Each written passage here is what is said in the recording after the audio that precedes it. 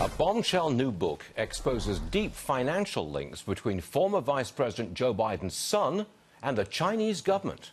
According to an investigation by Clinton Cash author Peter Schweitzer, Biden's son inked a $1 billion deal with a subsidiary of the Bank of China just 10 days after he and his dad visited the country in 2013. Joining me now, Dr. Sebastian Gorka, former strategist to President Trump, now a Fox Business national security strategist. Where's the outrage? Where's the reporting of this? I haven't seen any. Could you imagine if a fraction of this story was alleged against Jared Kushner? I mean, the book is just out. Peter Schweitzer and his team did an amazing job on Clinton Cash. But in a nutshell, the story is, as you said, the stepson of John Kerry, the son of Joseph Biden, when they were cabinet members of the Obama administration, created a new investment fund called Seneca. They inked a $1 billion deal with the Chinese government, the Bank of China, and then together proceeded, this is just one example, to buy a U.S. manufacturing company called Hennings that was making very sensitive equipment crucial to our American military here at home. Look, I'm very rarely at a loss for words, Stuart, but this is potentially one of the biggest pay-for-play scandals we have ever seen outside of Uranium One. If they were the sons of Chinese leaders, they would be called princelings, who have notoriously gotten very rich from inside dealings. And now it's the sons of leading American politicians making apparently making billion-dollar deals, whilst their dad was actively working in the Obama administration. I mean, I can't imagine anything like this before. This is really a bombshell story.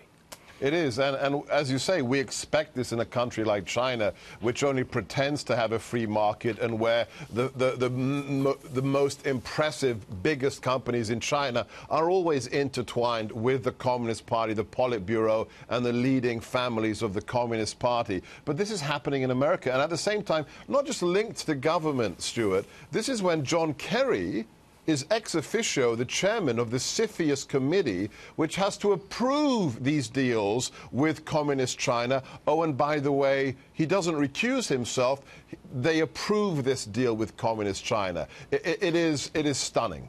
You know, before we went on the air, I was talking to you indirectly about this story, and you said you were gobsmacked. Now, I believe that that is a British expression, and I'm familiar with it. And, sir, you used it accurately. This is an extraordinary story. I've got to move on. I've got limited time. I've got a lot for you to go at here.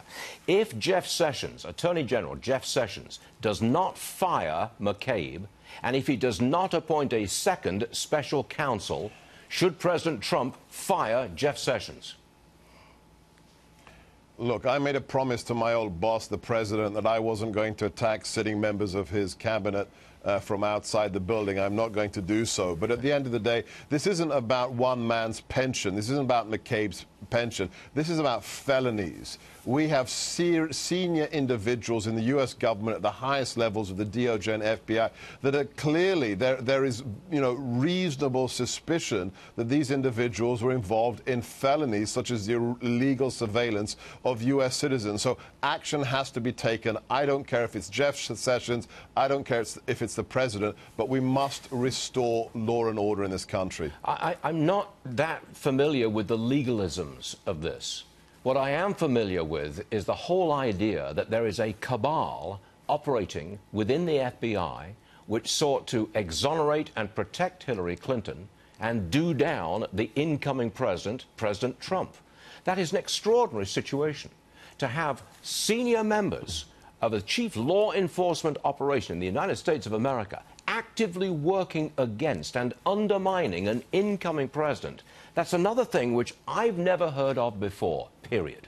Not only that, so that in itself is a real blow to the integrity of our way of government.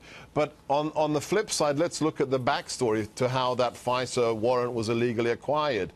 Hillary Clinton financed a Russian propaganda campaign. How do we know that? Because the Steele dossier was knowingly built on false Russian propaganda materials. Christopher Steele was in contact with Russian agents. She pays millions of dollars for it, and then that Oppo research is used to justify the secret surveillance warrant. We've never had a presidential candidate paying millions of dollars for a hit piece in a secret court to spy on Americans. Stuart, if we read this in a Tom Clancy novel, we'd say, this could never happen, this is absurd. It happened. You know, I think many people they're not following this minutely and very closely, but you obviously are, and you just spelled out an extraordinary story. Thank you very much indeed. Sebastian Gorka, you, sir, are all right. Thank you very much indeed. Cheers. Cheers indeed.